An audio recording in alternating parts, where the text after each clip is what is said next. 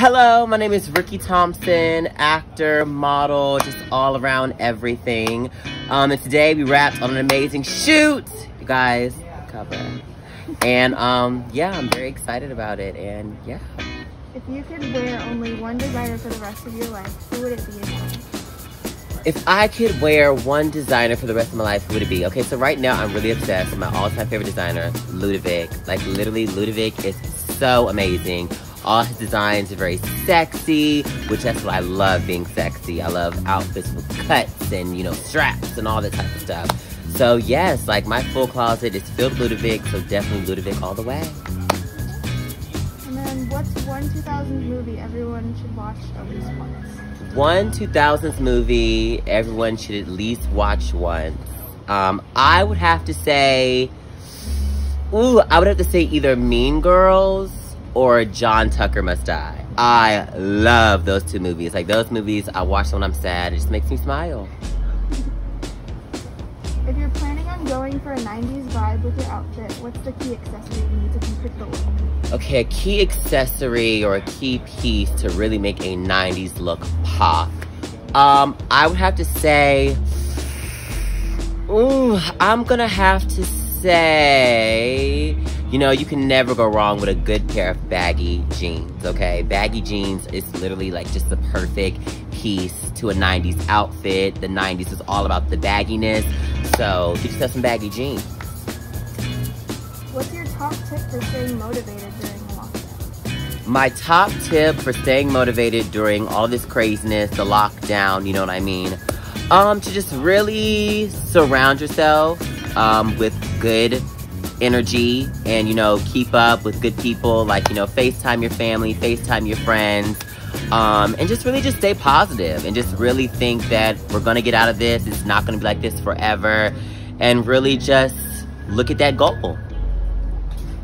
If you could pick anyone to play your love interest if you starred in a rom-com, who would it be? If I could pick anyone to play my love interest in a rom-com, who would it be? I would have to say, God bless his soul, Heath Ledger. I love that man so much. I wish he was here today, but he would definitely play my love interest. What's one album that got you through the pandemic?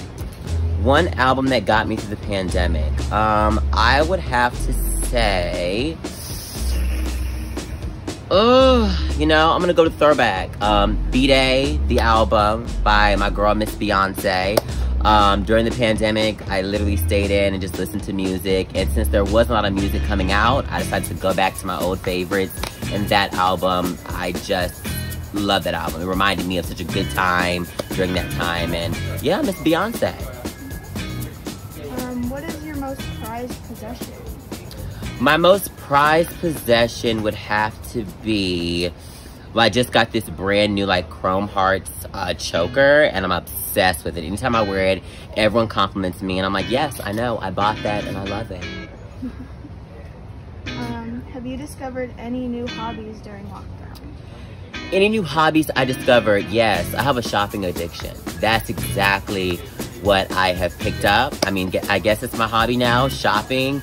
I have just been so into fashion recently. Like, I've just been so crazy about different designs and different patterns and different everything. And honestly, yeah, shopping has just gotten me through the pandemic.